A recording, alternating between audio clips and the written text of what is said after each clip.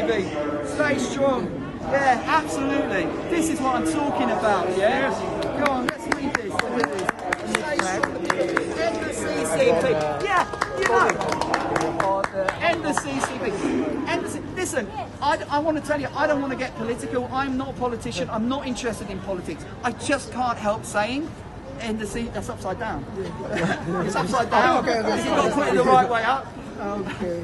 But I'm not interested in politics, but when somebody tries to shut down the boogie woogie, then I take it seriously. So the CCP tried to shut down the boogie woogie and they failed. Z, you failed, baby. We've got Winnie the Pooh, we've got the Chinese community, we've got the Tiananmen Square number, I know what it is. So we've got everything we need to defeat those commies and those little pinks. Freedom of expression has prevailed. The little pinks have been exposed. They've been embarrassed all around the world. This video has been such a major embarrassment for communist propaganda. The CCP are big into propaganda, how to present them in a favourable light. The little pinks have been put over here to actually go on social media as influencers in order to give a positive aspect to the CCP.